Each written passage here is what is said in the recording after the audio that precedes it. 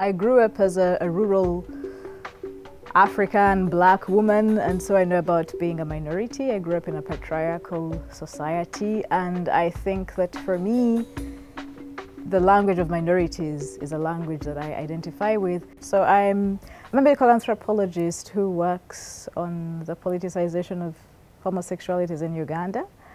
And I do ethnographies, which means that I live in the communities that I do research on.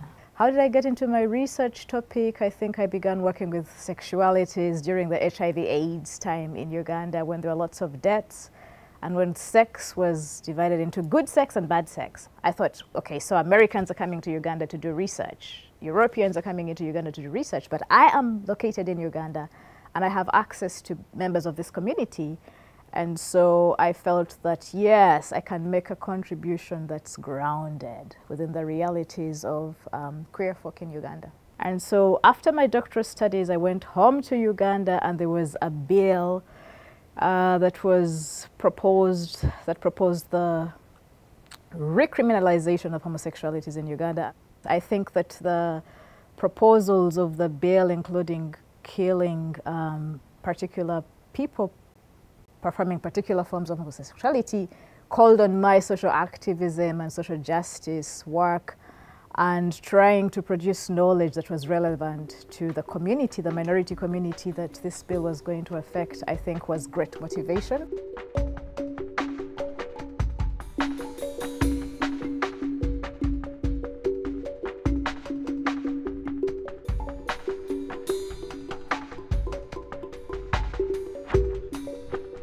Because I live and work with and love queer people in Uganda, lesbians, gays, bisexuals, transgender and intersex people, as family, as workmates, as research subjects, I felt that I could contribute.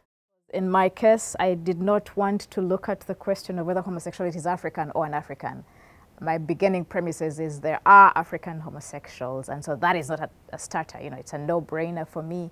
And so I think that my research kind of showed that the divides, the artificial divides between pro-gay versus anti-gay camps as played out in Uganda show that the story is a lot more complex.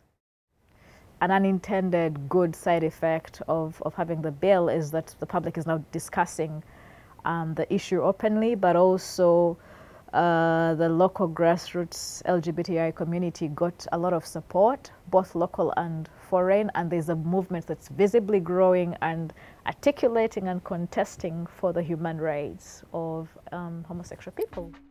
I hope that human rights activists and social justice activists and any other person working for the rights of minorities will be interested as an audience in my work. I hope that church leaders and other religious leaders, Islamic leaders, I think that legal legislators, people working on laws and legal reform in Africa will be very much interested in my work, because what I've shown is the introduction of a piece of legal reform can impact lives in drastic ways.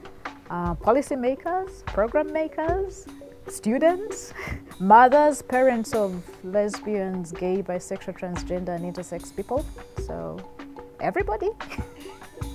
Can I say everybody? Everybody should be interested in my work.